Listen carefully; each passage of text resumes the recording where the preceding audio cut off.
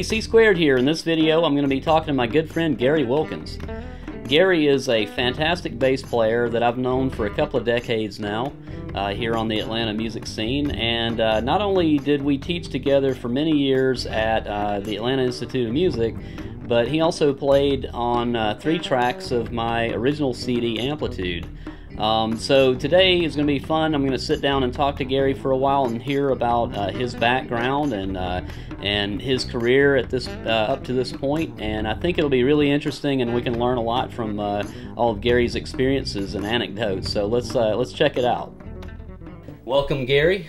And first thing is, I do want to just hear about how you got into music, how you got started, your first instruments that you learned on, and how did all that come about, and where are you from? Right. I'm from Teaneck, New Jersey, and actually I got into music ultimately through my parents. Mm-hmm. Actually, I just found out last year, my parents' 65th wedding anniversary, that a couple of my grandparents actually played organ. Wow. Like in church, which I never knew that. I thought that was really interesting to find out at this point, you know, right. in my career that was actually reality, because I do play, since I've been in Georgia, I have played at a few churches, you know, so it's really interesting.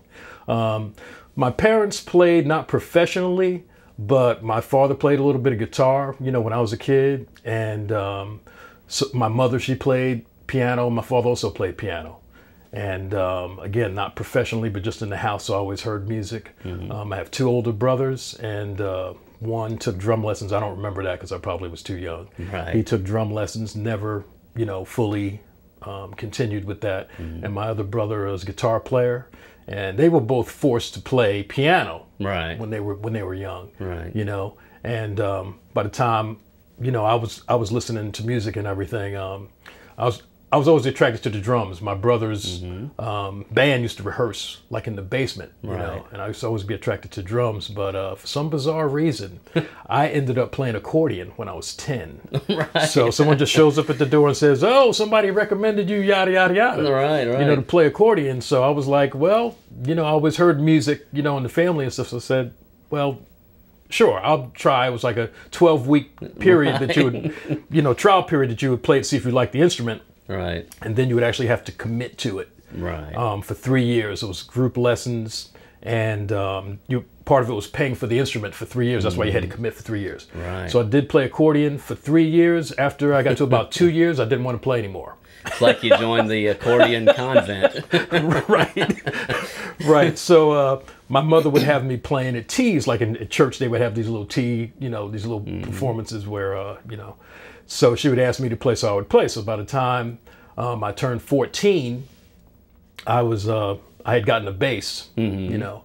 So with accordion, there's 120 buttons on the left-hand side, and, you know, the keyboard on the right-hand side. So I was getting calluses from playing bass. So there's a rhinestone that's C, and then everything goes up like in fourths. So C, F, B flat, E flat, and down, you know, fifths, whatever. And so I couldn't feel the rhinestone, so I couldn't tell where C was, because you can't see it because the instrument, you know, is like right here. You can't see it. So it's a whole feel thing. So I can't feel the rhinestone because I have these calluses. So I told my mother, I said, look, you know, you have to stop committing me because I can't play this instrument because I don't know where my left hand actually is. Wow. So like I said, so when I was 14, I got a bass, and even though I could read music from playing accordion at the age of 10, I played by ear. For a couple of years until I was 16. Right. And around that time, I decided that I wanted to, you know, go further with it, and actually, you know, go to college with it and stuff. Nice. So I actually continued to study with my accordion teacher. Oh, really? Wow. Yeah, husband and wife, again in Teaneck, New Jersey. And so basically, I wasn't learning technique from them. I was kind of, you know, learning music. Before I went to college, I was formally self-taught, the whole technique thing. I was just from watching people play and listening to records and stuff. And but they were basically teaching me further stuff as far as theory, notation, and you know, how to count beyond just eighth notes. You know, at that point.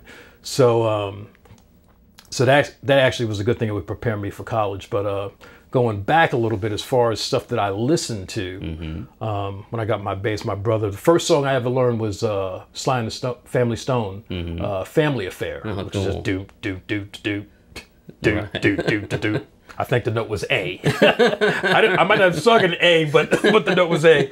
So my brother was showing me that, you know.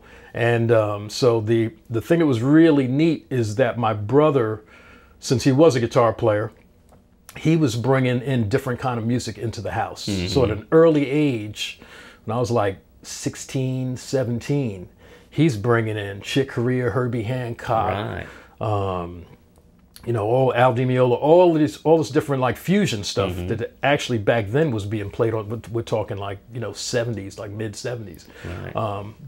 In New York, there was a radio station that played that stuff on the radio. So it was really cool to be able to, you know, hear that stuff being played on the radio. Then my brother bringing the records in, so I got exposed to the whole jazz fusion thing really at a young age. While other players in the neighborhood were listening to, you know, Brothers Johnson, you know, Earth, Wind and Fire. Which, I mean, I listened to some of that stuff too, but I was really attracted to the guys who I was considering the cutting edge guys at that time. You know, which was a real neat thing. And so, like I said, so by the time I had, when I was in, this is a good thing to, I guess, mention. When I was in high school, the word kind of got out that I could read, you know, because back then there wasn't a lot of people who were reading, especially bass players. And so I was asked to play in the concert band in high school and also the jazz band. So I played, I still probably can't play it today, but West Side Story, because some of those lines in West Side Story are pretty involved. But reading stuff like West Side Story, Guys and Dolls, all these musicals, which I really actually liked the idea of hearing French horn, bassoon, and oboe and all this stuff. I was like, man, this is cool, because when I was like 14, 15, I played with a couple of friends locally, and we were just playing guitar, bass, and drums. You know, so for me to hear all these other instruments and so how my part fit with what was going on was a really neat thing. And that's where I thought my career was going to go. I thought I was going to end up playing in the pit. That was kind of my thing. You know? You know, I said, man, this is great. So just playing a set part was really attractive. I wasn't into the whole like improv thing, which came later on. After I went to school. Yeah, I wouldn't have guessed that about you, really. I mean, because I know you as such a great improviser. That's really interesting. But the thing that I think is a really good point in all that is how being able to read music actually gave you a lot of extra opportunity. A lot of young musicians miss out on, you know, I mean, I'm always telling people that there's so many things that you could do with reading music besides, you know, looking like a nerdy guy reading music. You know, I mean, it opens up this whole world. And that's just a great example of that, how that opened up so much for you early that was not available to other people, your peer group. No doubt. So I did end up, to further my studies, I ended up going to William Patterson College, which I think now is called William Patterson University. And they had a great jazz program. And one of the ways that I got introduced to that school is because when I was in high school, one of the jazz groups came from William Patterson, and they played, you know, assembly program. They played. And I was like, man, that's cool. That's great. You know, and the bass player, actually, I think I still remember his name to this day, Bob Harrison, who was playing bass, who was just killing, you know, and I was like, wow, this is where I need to go, you know. I need to go and study there. So I went to William Patterson College, and I was a jazz performance major. And when I started out, Thad Jones and Mel Lewis were head of the music department. And then later on, my last year or so, Rufus Reed came in and took over the department. And so I learned a lot there as far as, you know, typical stuff, improv classes, reading, just, you know, typical stuff to, you know, getting a degree. And that, you know, I'm kind of thinking a little circuitous here, but the thing about you having that role, going back to your role with set parts and things like that. That actually does clue me into to the fact that you were always really adamant with the students when you and I taught together at the music school, that you were real adamant with the students who were responsible for playing the melody, to know the melody. Right. And I think that's really cool how that had that on your radar so much. And I think the students were always kind of surprised that the bass teacher was saying, "Dude, you got to learn the melody." You know? But that's awesome. That's really cool, and that's another great, well-rounded example of musicianship that you get from that situation. So not to take you off of where you were, but just that just occurred to me that that made me think, oh yeah, that's probably how Gary really got dialed into the melodies at an early age. Right. Yeah. I also would back then, especially Jocko was one of my biggest influences. I could list a ton of cats. I mean, probably started out from, and I can't even remember who the bass player was from Shaka Khan's band. Shaka Khan, and started from him. Again, these from records my brother was bringing into the house. Larry Graham. I got turned on to Larry Graham, and all this stuff again was when I was like 15, 16, 17 years old. Right. And then Stanley Clarke through Return to Forever, because my brother brought that stuff in. So I was like, wow, check out what Stanley Clarke is doing. And then I think I was in high school when like School Days came out, trying to learn all of that stuff, and then getting turned on to Jocko and the whole bit. So as far as continuing, my knowledge when Jocko came out with his instructional video, his first instructional video, there's a point in the video where he's talking about, really, you need to learn the melodies, So that kind of stuck with me, and it's just really good as far as keeping the form, of things. Also, going back to the reading thing, when I was in college, I was asked by some musicians to play like in a big band. They would have like a Monday night kind of rehearsal thing, where some of that stuff were like older guys who, probably had other careers, but they got, instead of going bowling, they got together on a Monday night to play through some jazz charts, whether it was, Duke Ellington's stuff, Count Basie, that kind of stuff. So with me being able to read, again, I was asked to do that, and I could go, and that was kind of a continuation from when I did play bass in jazz band, and I was reading, walking bass lines, note for note. Thing interesting about that, a lot of times those charts had no chord changes. So you had to read every note, because if you were lost, you were definitely lost. It wasn't like I could jump back in at like C7. You were just kind of out there. So that was also a great opportunity to be able to just read charts like that, a good experience. Nice. And also, during the time I was in college, I had gotten asked to do just jam sessions, like a jazz jam session. So I would go. Back then I had bought a real book, you know? And so I would go do this jam session. It wasn't paying next to no money, but was it hard to get a real book back then, or did you have to know somebody? It was, excuse me, it was the same deal where it's like you had to walk into the store and say, "Hey man, you got the real book?" I had that. I'm glad I had that experience too. So it was not an easy thing to necessarily get a real book. Made you feel special. But but you definitely had to know who to ask.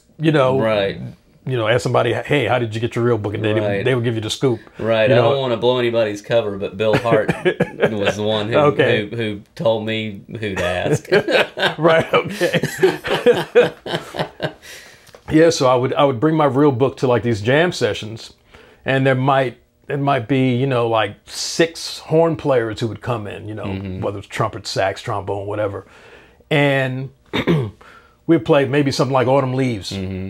Right, so I'd open up the real book and read the tune down. And again, this was just a little bit after I was out of college. And so the deal was, you have to think, if there's 6 horn players and they each play about 7 choruses, soloing, 7 times through the song, soloing. After a while, I knew the song. I didn't even have to read the changes. I knew it after playing the same song for like 20 minutes. I was good to go.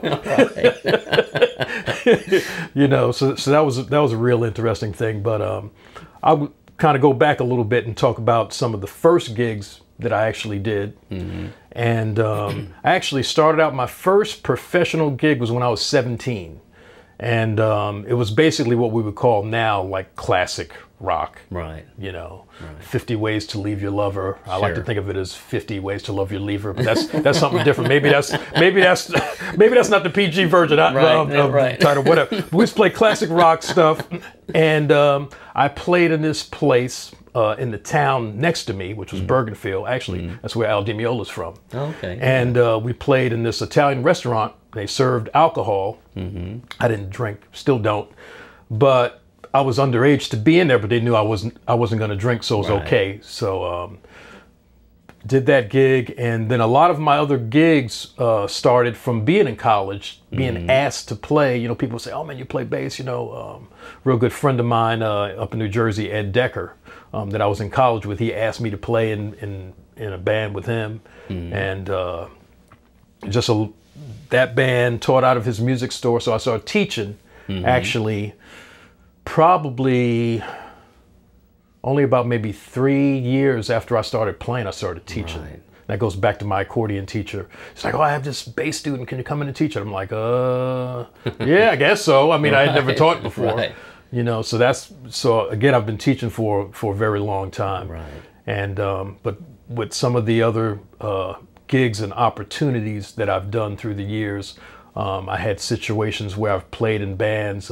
This was like early 80s. It was a band from Toronto, and played with them. And that gig was like 6 nights a week, playing anywhere from Niagara Falls to Arkansas. And that was, you know? like a classic.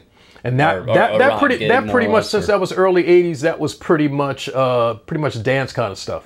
Yeah, I mean, we did some Prince stuff, and I also had to sing in that band. Oh yeah. Yeah, so Wow, I was singing lead on about 8 songs, and Cool. then background. You know, so that was What material were you singing? we did Prince, Less Work. Yeah. We did Let It Whip, not Devo, not Whip It, but Let It Whip. So one Elvis song, I had to sing all of this, I had to sing all of the stuff that this other bass player used to sing, because I was coming in. I caught up with the band. So you just inherited the role. Right, all of his parts and all of his harmony parts, Wow. which was a challenge because some of that stuff, you know, I would naturally hear maybe the thirds of the chord, you know. And so it was a challenge to hear, you know. I was sitting in a hotel room. I have to tell this story because I always tell the students this story. And anytime somebody says they work hard, I'm thinking like, okay, I wonder if it's as hard as I felt that I worked, because I got with this band, and I was coming in subbing, you know, taking the bass player had left, so I auditioned for the band, ended up getting the gig. So I sat in a hotel room from, I guess, Monday through Friday, maybe Saturday, right outside of Nashville. And I had to learn about 30 songs. Wow. Bass lines, lyrics, you know, for the songs I was singing, and even background lyrics, you know, vocals I was doing for most of the other songs. Right. Because as I'm practicing all of this music, and this was not like a jazz thing. You can kind of, we talked about the real book. You can kind of get the real book out there, and you can just you have a guide. I had to commit all of this stuff to memory. Plus, there was no, you couldn't look it up on Google and find all those parts separated out and someone showing you how to do it. Exactly. Yeah. Back then, we're talking, 82, 83. We're not even talking research. We're not even really talking CDs, are we? I mean, not for most people. Yeah. Right. Definitely not for me. Yeah. And had a little, cassette player, and hit the pause button and try to get every note that I had to play. And I broke a lot of pause buttons on players back then. Yeah, absolutely. So one thing that I'm noticing in your story is that there's a lot of dimensions to it, and there's a lot of different kinds of music, and there's a lot of different kinds of experiences, and that's something that I always try to encourage young musicians to not say no to too many things at first. I mean, it's fine once you kind of know your lane if you want to really specialize, but you kind of don't know that until you have some experiences. And I feel like your career, especially those early years, really is it exemplifies that that idea? Because, for instance, like playing with all those, the horn players improvising so much, and in that process, not only were you learning the song and really getting it ingrained in you, but you also were probably picking up, do you think you were picking up a lot of improvisational ideas just by being exposed to that much improvising? Right. Yeah. I'm sure I was, even if it was subconscious. Yeah, and whether it was good or not.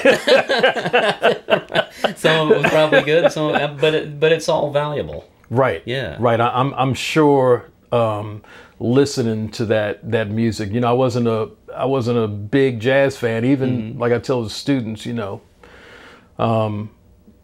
even when I was in college as a jazz performance major for probably my first year and a half, Right. I wasn't into playing jazz. Right. And part of that was because I was into like jazz fusion, but not like, you know, not like walking bass line swing jazz or bebop. Right. That really that wasn't where I was at, you Right. know. And but I did listen to a lot of different music. There was one thing that I remember my mother kind of saying to me, you know, she just, as far as me, you know, she really wanted me to get the whole degree thing, you know, and I was really just like, it's just about playing, Right. you know, and I know some of the students that I was in college with, they were just hardcore like jazz snobs, you know. I mean, they just kind of like, they were all about jazz. They didn't want to hear anything about funk, nothing Right, else, right. you know.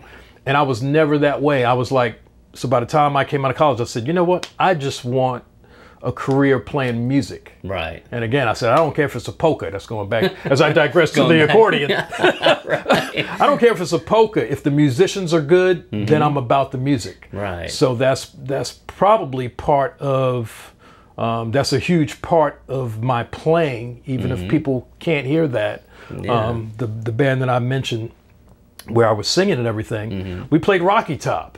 Right. Right. Okay, so we played everything from Rocky Top to some people might remember Tom Scott, who was a saxophone player. Wow. You know, so we played everything from country to jazz, and that's basically what I still do Amazing. now at one of the gigs that I do in Atlanta. Yeah. Very cool. It's just, and it's great. You have to. I mean, it's just an expression, right? I mean, Yeah. music is basically just an expression, and to only be sad all day is probably not the best thing to do. Right. You need some kind of balance, you Right, know. right. And that's the same thing with music. I tell the students again at the Atlanta Institute of Music and Media that it just spills into your pot of musicianship. No matter what you decide to do musically, it all goes in the same place. You know? Right. It makes you a better player. I think it makes you a better player the more diverse you are. You know. Yeah, I agree 100%. That's and I think when you're young, sometimes you have such an idealism about what you want to be. Most young musicians, there's some specific emotional pull into it that makes them want to kind of put up barriers and identify a certain way. Right. But really, you discover so much more fulfillment in music, I think, if you have that variety of experiences. And then you can always, you know, mark off the boundaries later, you know. Right. But give yourself a chance, yeah. When I was in college, actually, I played in about 4 different bands during the time when I was supposed to be doing, you know, schoolwork and all of that stuff. And I played in a jazz group, which was more like, you know, swing, walking bass lines, that kind of thing. I played in an original rock band, a 3-piece rock band, kind of like, you know, what the Police would do, was around the time what the Police were doing, that kind of stuff. And so just, it was a great thing because every time I went to play with different musicians, I was doing like a different thing. So I really enjoyed doing that whole thing. It wasn't like I felt like I had to anything. It was what I wanted to do, what I like to do. Kept things fresh too, know. I'm sure. Absolutely. And you bring a little bit of everything into whatever style you're playing. You know? Yeah, you make something new out of any specialized area because you've got so many influences. Right. Yeah.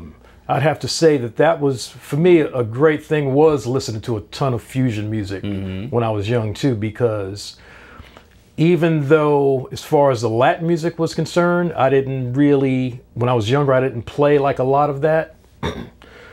but some of the weather report stuff, I got that sense of what that vibe was. So when I did have to play when I got exposed to more of the Latin stuff, it wasn't so far away from some of the stuff that I had listened to growing up. Right. And that's probably that's why actually, if I had to pick a music, it would definitely be like the fusion stuff. You know. Right. But you know how it's a lot of times about paying the bills.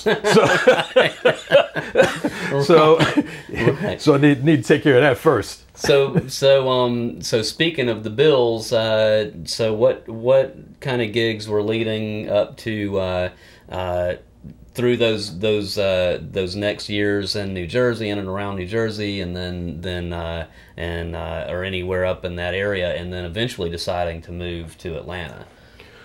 Right. So some of the gigs that I started doing years ago was Naughty by Nature. Some people have heard of Naughty by Nature. They were a rap group, you know, back around the early 90s, you know. And how I got called to do that was a friend of mine that I was in college with. So again, college was, I wasn't thinking about it. It was a good networking kind of thing. Even though back then I wasn't thinking about networking. I was thinking about just doing what I enjoyed to do and hanging out with people I enjoyed hanging out with, you know. And so a friend of mine, Dave Bellocchio, had called me up and asked me to do it. And since I was older at the time, I didn't really know who Naughty by Nature was. And this was back when MTV actually had music on it. And I called my sister up. She's 7 years younger. And she says, oh, yeah, that band is always on MTV. And I turned the television on right then, and the video was on then. And I was like, oh, okay. That's a sign. So that was good. So I ended up playing on quite a few things. I got together with KG. Again, this is all still in New Jersey.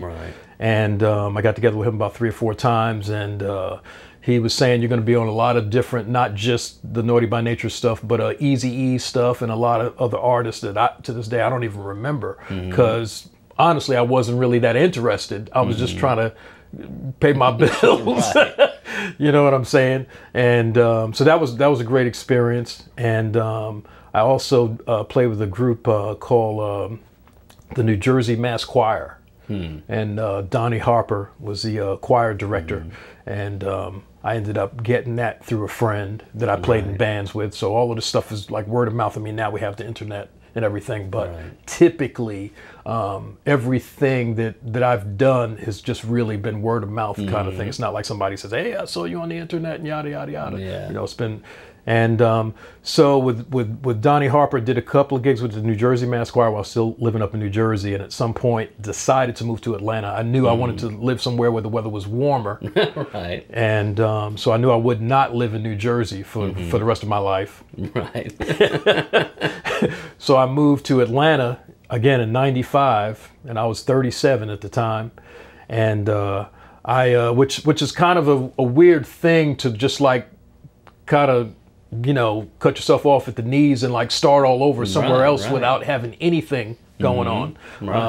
Which was, you know, I remember that. It's been a long time, but I remember that like it was yesterday, because that was an interesting thing to just kind of drop everything and just go. You know, but I did call a big leap of faith. I did call different people, because I had done, like we talked about earlier, all different kind of gigs. I used to play in a Reformed Jewish temple. I used to do gigs like that. Country gigs. I mean, I've just done like a lot of different kind of gigs. So I called up Donnie Harper with the New Jersey Mass Choir, and I said, hey, do you know anyone in Atlanta? I said, because, you know, I just moved down here. He says, no. He says, but I'm doing this gig with Sissy Houston, right, which is Whitney Houston's mother. Do you want to do it? And I said, sure. You know, next thing I know, I'm flying up to New Jersey, where I'm from. Right, and we ended up playing, opening up for Blood, Sweat, and Tears at the Foxwood Casino up in Connecticut. And that was great. Second night was Sissy's birthday, so Whitney was there, and she came on stage and she sang and everything, and that was a real neat thing. To be able to do that. And so just a lot of there's other stuff, easy for me to say. There's other stuff that I've done, and some of the stuff I years go by and you don't quite remember. But another gig that really sticks out in my mind is have a friend who again was from New Jersey, and he was living out in Maui. So he came to New Jersey. I guess this is like late 80s. He came to New Jersey and he says, "Yeah, man, I'm here with this band." I said, "Oh, you're from Maui and you're touring New Jersey? Okay." So anyway, he says, "Why don't you come down to the gig?" So I was living like a few blocks. I said, "Yeah, man, after I finish teaching, you know, I'll come to the gig and just sit in." He wanted me to sit in. So I get there and it's just guitar, keyboards and drums. And I was like, "Man, I didn't know you didn't have a bass player." I said, "Man, let me run home and get my amp." So I ran home, got my amp, and sat in and played. And this was like in August of '89. Right. And in March of 1990, I'm getting a call. "Hey, man, you want to come do this gig in Italy?" Wow. In Sardinia for 9 weeks. Wow. Okay. So there's a percussionist, well-known percussionist called Emil Richards in LA. If you hear the original song to like the Addams Family. Oh yeah, right. If you hear all the sound effects like at the end, that's Emil. Emil's percussionist. Right. You know, I mean, he's the cat as far as on. I mean, I can't even mention how many recordings, TV shows, commercials. I mean, you just look up his name and you can, online and you can check out all the stuff he's done. So I said, man, this is like a huge opportunity to be able to do this gig. So I did the gig and it was great. We were more jazz the first month, and the second month we were playing more like R&B stuff. We had a vocalist there the whole time, and I recommended a friend of mine from New Jersey, a keyboard player, and it was just really just a great opportunity to be hanging out. I mean, imagine if you're doing a gig and the only thing you have to worry about is what you're going to eat and what you're going to wear to the gig for the whole day. That's all I had to be concerned with. And then we just played from like 10 to 12. And that was it, and took a break, in between that time period. So that was actually a great gig, great opportunity to be able to play with great musicians. Actually, I've been real fortunate just as far as, playing music full time this long. It's been since June of 1982 that I've been a full-time musician, just teaching everything. And I've always had the opportunity to play with just really, yourself included, great musicians, and just not really any boneheads. I've been real fortunate to really play with good people, and that was part of my deal. I said, I just love to play, with great musicians and good people, and I've been real fortunate to be able to do that all these years. I can't. Nobody really sticks in my mind. It's like, oh man, I hated that gig. Well, that's a real blessing to not have a lot of that kind of memory. Yeah. And years ago, it was the reason if I left the band, it was purely like a growth thing. I felt like, especially when I was younger. I was in my 20s. It was like I got in bands, and no matter what they thought of my playing, it's like, you know what? I need to be better in this situation. I don't care if you're satisfied or not. I need to feel that I am better in this situation. Once I got to the point where I really grew and it just kind of leveled out, I was like, see ya. It wasn't really that cold, but it was one of those things where, at some point it was just kind of time to move on anyway. Sure. And I felt that I had grown in the situation, and now it's time to further, go somewhere else where you can grow some more. Exactly. That's a huge thing, because otherwise you do just kind of fizzle out if you're not growing. Okay, so when you moved to Atlanta, how did you actually get into the scene and get hooked up with things? Right. I had to do basically things that I didn't want to do, like go to jam sessions. I remember you telling me about doing a lot of that. Right. People would say, well, you have to go to jam sessions, you have to sit in, and then there was I guess maybe it still exists, there was a paper called the Creative Loafing. Right. So I would look in there for different situations, people looking for bass players. Right. And so I ended up going down to this place called the Red Light Cafe. Yeah. And saw the band in there, and actually talked to the keyboard player, who happened to be Randy Hexter. Right. And so I saw Randy a couple of times, talked to him, you know, explained I was new in town, yada, yada, yada. And so he was like, oh, man, you have to come to the Atlanta Institute of Music and meet Adam Nitti and Jerry Peak. So I said, okay, cool, I'm going to do that, you know.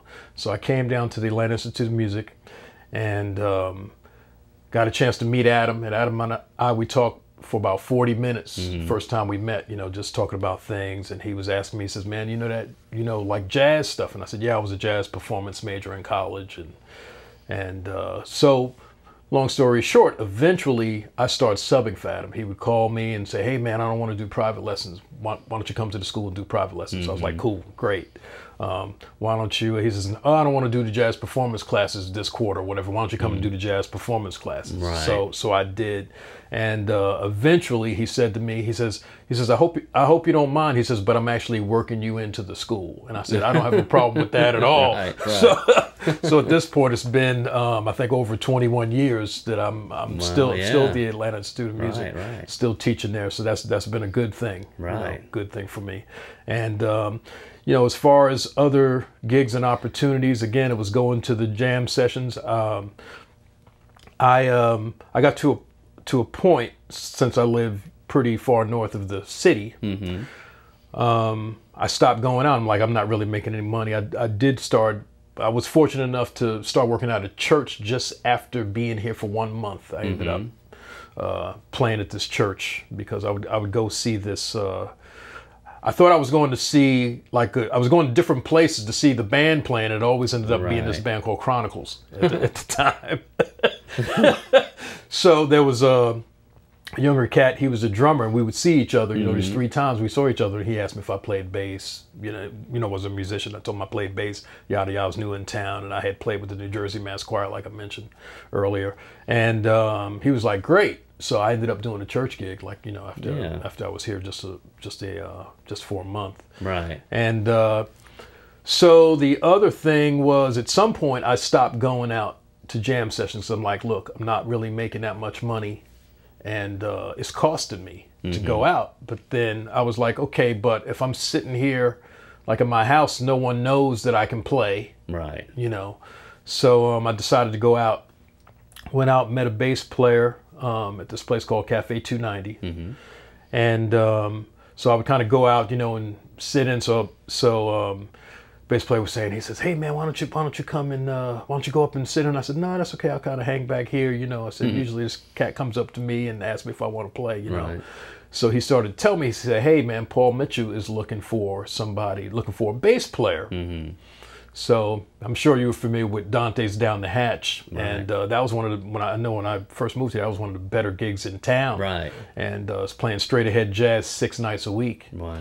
And so after I found out that was the case, I didn't even sit in that night. Once this bass player kind of left, I scooted out. I was like, hey, I know I'm going to be Tuesday night, because they had Monday night off, and I think the jam session was like Sunday. So I said, hey, Tuesday I'm going to be there. So I had a good friend of mine up in New Jersey, New York area. He says, man, wherever you go, man, just bring your bass, man. Whether you're coming from doing a gig session, just put your bass on your back. That way people know that you play. Right. So I was like, I'm definitely doing that. So I went down to Dante's Down the Hatch on a Tuesday night, just coming from home, but I had my bass on my back.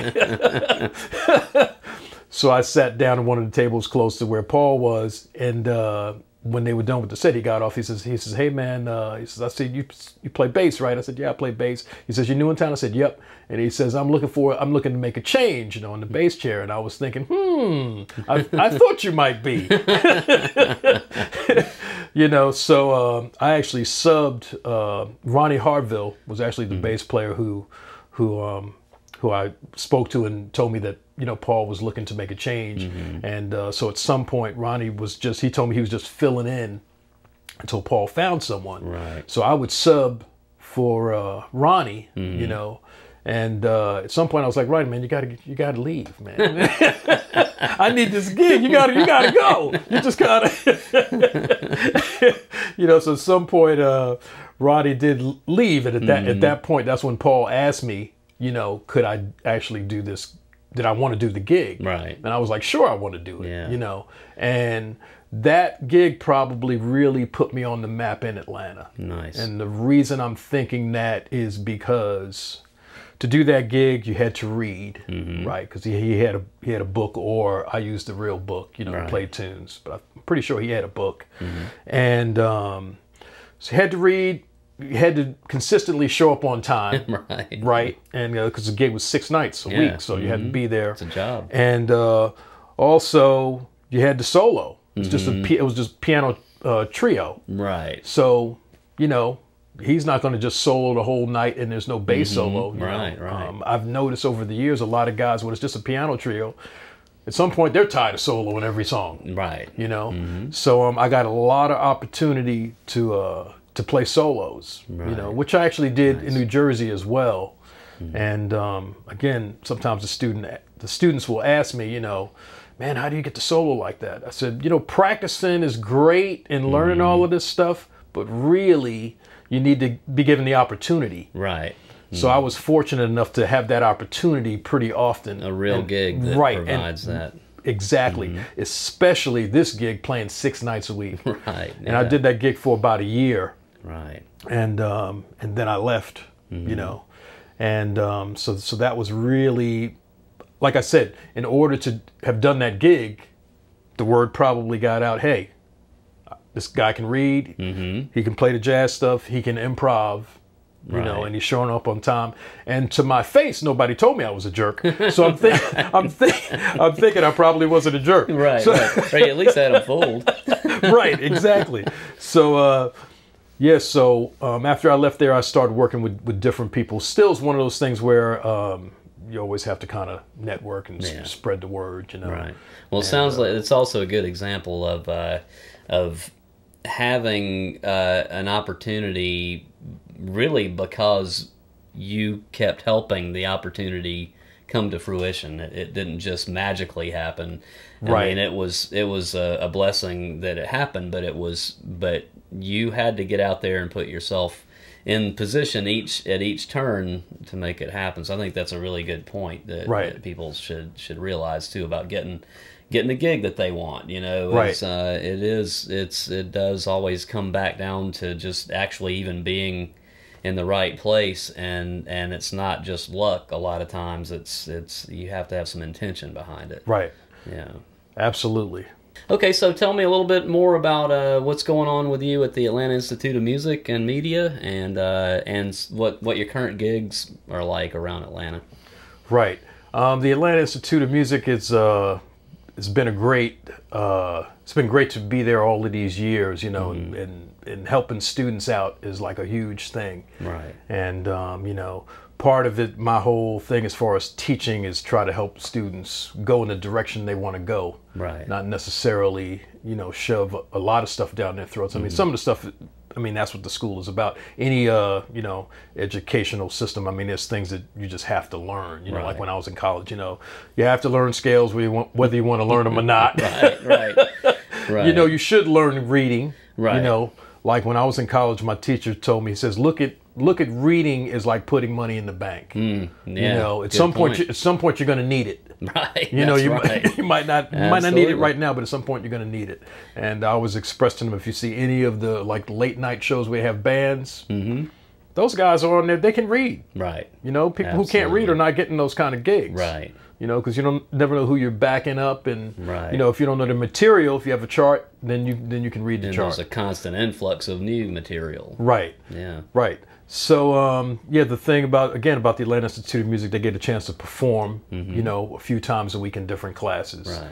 And that's one thing. And I didn't realize all these years, there's a lot of students who do have serious like stage fright, you know. Right. And some of the other instructors tried to turn me on to that. Like, man, some of these kids are like really nervous. And I was like, really? And at some point, I would look at their hands, and their hands are just like shaking. Right. You know. Right. So, which is understandable if you're not comfortable getting in front of people. Right. And doing that whole thing. But that is something you have to get used to. You have to learn how not to choke. Right. And because if you're auditioning for different bands, they're not going to give you like 5, 6 chances because the first 3 times you were nervous. Right. So it gives them the opportunity to try. Right, and there's no way around it. It's just you got to go through it. And it seems like if you realize that you're going to live through it enough times, then you start being able to handle it better. Even if you have butterflies, you can still function on your high level. Right. I kind of got that out of the way early when I played accordion. I was 10, and they said we have a recital, and I'm like, you have a what? I have to do what in front of people? What? Are you crazy?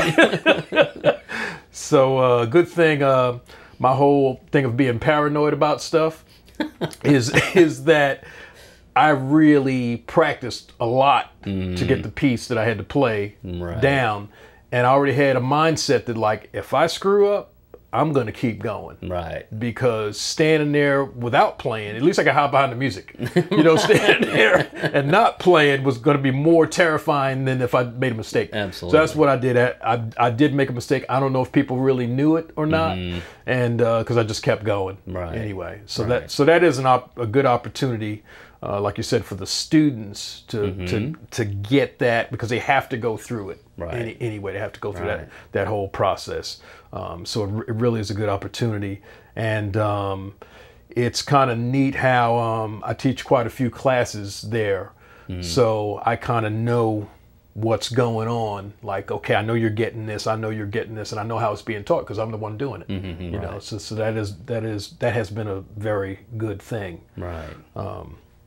To be able to kind of monitor their progress and everything. And the school is really trying to get on, well, it is online now. They're really pushing that whole thing, and that's just the way, you know, technology just has a way of just creeping in whether you want it to or not. And you know, certain things we just with everything we learn how to adapt to certain things that are different. And some of the students who have been, especially within the last year, who are at the school, they're like, man, I'm not going to do that online thing, man. I've got to be sitting there with the teacher. So I think some of that is still going to be it's good. Well, it's good for the teachers. It's good for us that people still want to be in your face, and the Skype thing, you know, you're going to have, everybody learns differently and has a different way of, you know, some people are good with the online Skype thing. Some people are good with just getting a book and learning out of a book, you know, and there's also videos and stuff people can just watch. And so fortunately, there are still enough people who want that face-to-face thing, you know, of learning, and which I prefer. Anyway, because that way, you know. Well, there's an experience component that you don't really get otherwise. So yeah, as a student. Yeah. Yeah, that kind of being in the moment thing too. You know. So yeah, so some of the gigs that that I've maintained here for quite some time in Atlanta is obviously being an AIM. Also, I've been working with the Mose Davis Trio. I guess it's probably been 19 years. Wow. I think I've been with him, and we're down, the most steady gig that I've done with him has been down at the Peachtree Plaza Hotel, up in the Sundial Bar and Restaurant on the 73rd floor. Wow, yeah. And we're just a trio, so it's not 5 people. Someone asked me that time, oh, you guys are a trio, so how many people are in the band? 5? I mean, obviously he was just joking. I think that happened earlier this year. And so again, I've talking about Rocky Top before. We've played Rocky Top. You know, he was like, oh, you need to follow me on this one. I was like, dude, I played this one like good 30 years ago. You know? You know, so anything from Rocky Top to Coltrane, Herbie Hancock, the Eurythmics, the Police, Cameo, Alicia Keys. I mean, that gig, we do everything on that gig. So it's definitely not how could it be a boring gig? I mean, you're playing all these different styles of music. There was years ago, we used to do like Valentine's Day, and I think we also did, I'm not sure whether it was Mother's Day, some big important holiday. where they had us play from 12 o'clock in the afternoon to 10 o'clock that night. Wow. 45 minutes on, 15 minutes off the whole time. Wow. After the last set, I didn't know where to go. I was so used to going back to the bandstand. Yeah, you've been programmed at that point. Right. And we never repeated a song. Wow. And wow. probably... That's a lot of songs. That's a lot of songs, right. And because since we draw from so many different genres, it's kind of like endless. Yeah. What we can do. And it also makes it hard for people who, if you only play funk or you only play rock or you only play jazz, to come in and sub on that gig is not the easiest thing to do. Right. Because we're playing whatever, bossas, I mean, you know, Besame Mucho, I mean, we play all these different styles. If you're any kind of snob with any kind of music, that's not the gig to sub on. Absolutely. Because there's probably going to be something that you don't want to play. Right. You know, but again, my thing was always from the beginning, if it's with really good musicians on the gig, then it is, how could the music be horrible? I mean, it's going to be good. You know, you might not like certain songs. I've got songs that I don't really care to play more than other songs, but still, you know, it's that's what I'm asked to do. So I'm providing a service. We're right. If we're self-employed musicians, and we're providing a service. Who you're playing with makes a big difference in that experience. For me anyway. I've always noticed that if I can play almost anything with somebody that I like to play music with, but I don't even want to play stuff I like with people I don't like to play with. You know, right? So Exactly. It makes a big difference. Absolutely. Yeah, exactly. So some of the other people that I work with Tom Woods, piano player, and I'm working with Tom now. It's got to be getting close to 15 years. Wow. And we've played different hotels as well.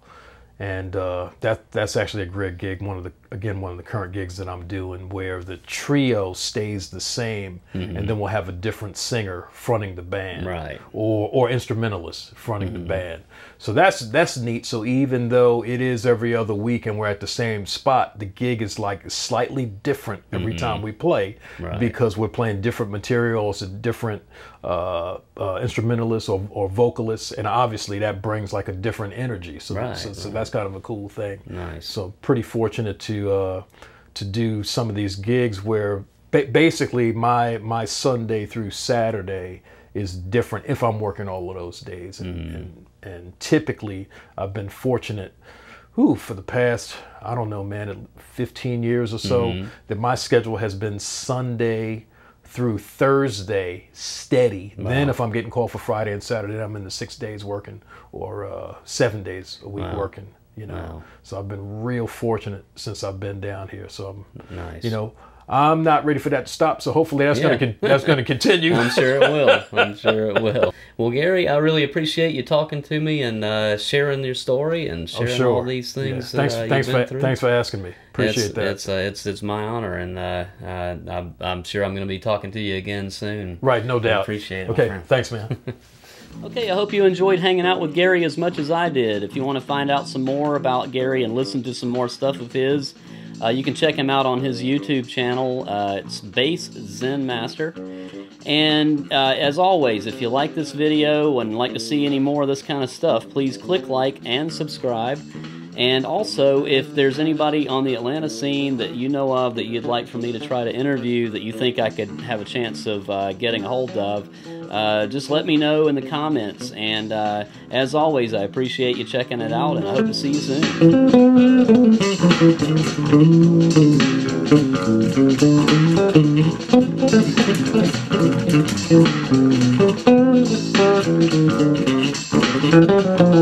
soon.